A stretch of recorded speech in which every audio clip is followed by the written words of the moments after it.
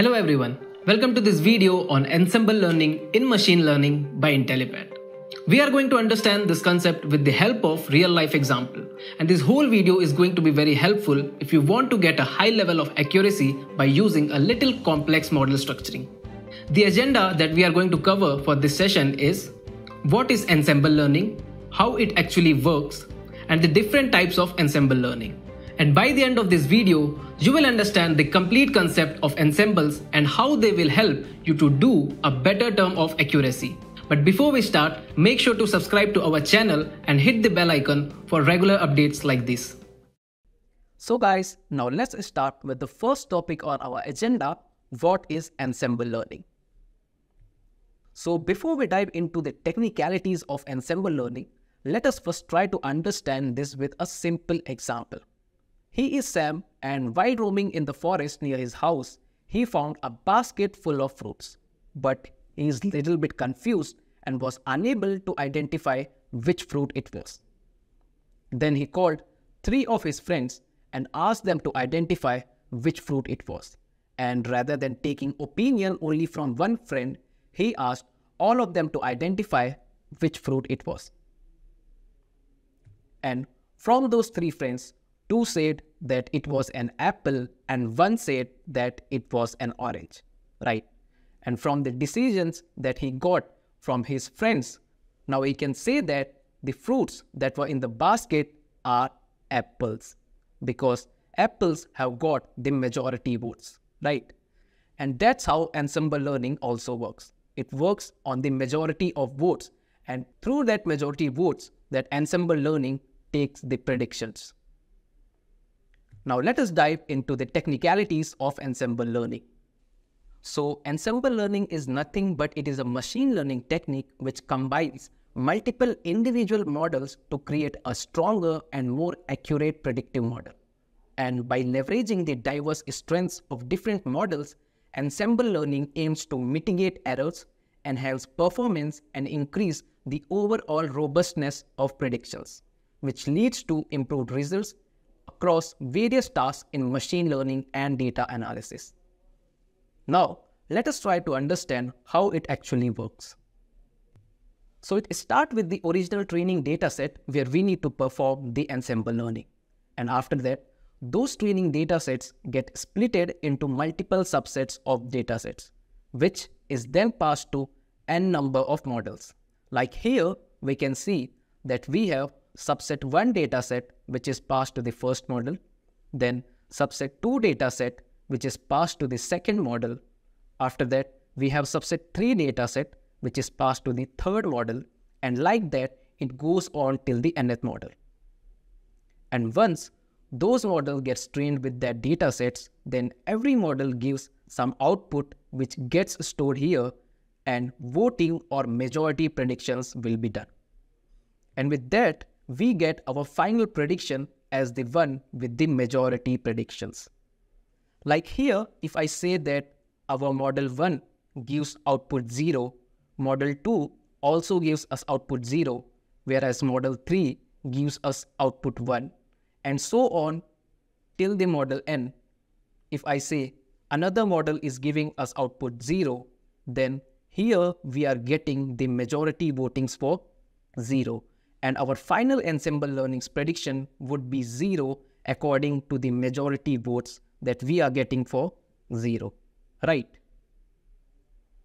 And here, in this ensemble learning, all of these individual models are known as the weak learners, and our ensemble learning model, which is the combination of all of these models, is known as the strong learner, right? Now let us look into the benefits of ensemble learning over any other model. So the first one is its improved accuracy. It combines strengths of multiple models which leads to more accurate predictions. Second is reduced variance. Averaging predictions reduced individual errors, and that leads to a stable performance. Third one is reduced bias. Boosting mainly focuses on correcting errors, which is leading to less biased predictions. And fourth is enhanced feature representation. So it captures diverse features from different models, which is leading to to a better understanding of the problem. And yes, there are many more other benefits of ensemble learning over any other model. Now let's jump on to our next agenda point, and that is types of ensemble learning. So now let us look into that. So there are mainly three types of ensemble learning, that is bagging, boosting, and stacking. Now let us look into that one by one. So the first one is bagging. This method basically trains multiple models on different subsets of training data and then predicts by combining the predictions of individual models, typically through averaging. And the goal of this method is to reduce variance and improve the stability. Random forest and random subspaces are some of the examples of bagging. Now, second one is boosting. In this model, it sequentially builds models focusing on correcting previous models' errors and predict by combining the predictions of individual models, typically through weighted averaging. And reducing bias and improving accuracy is the goal of this method. ADA boost, XG boost, and light BGM are some of the examples of boosting. Now coming to the third one, that is stacking. In this method, it trains a meta model to combine the predictions of multiple base models, and here the meta model produces the final prediction. Leveraging the strengths of multiple models is the goal of this method. Talking about some examples, we have superlearner and blending. Now let's jump on to our next agenda point, that is applications of ensemble learning. So if we talk about the applications of ensemble learning, we can see a lot of applications in the field of finance and hospitality. Like we have credit risk assessment and algorithmic trading in the finance field, which helps us with any kind of big financial loss with its higher accuracy predictions. And if we talk about the hospitality service, it will help us in medical diagnosis and drug discovery, which help us to do a proper diagnosis of a patient within a minimum required time. And yes, there are many more other applications of ensemble learning that were there in different fields. And now in conclusion, if I say, ensemble learning has become a dominant force in machine learning, boosting accuracy and robustness. By combining multiple models, it tackles complex problems across various domains.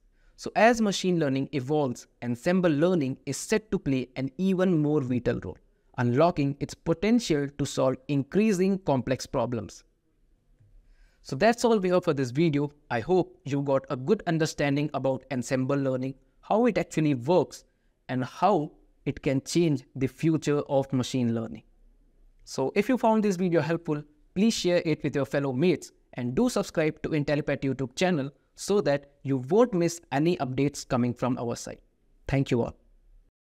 Just a quick info guys, Intellipaat offers machine learning course in collaboration with IITM Pravartak. Through this course, you will learn various algorithms and machine learning techniques such as supervised, unsupervised learning, natural language processing, and much more from the IIT Madras faculty and industry experts. With this course, we have already helped thousands of professionals in successful career transition. You can check out their testimonials on our Achievers channel, whose link is given below in the description. Without a doubt, this course can set your career to new heights. So visit the course page given below in the description and take a first step towards career growth in the field of machine learning.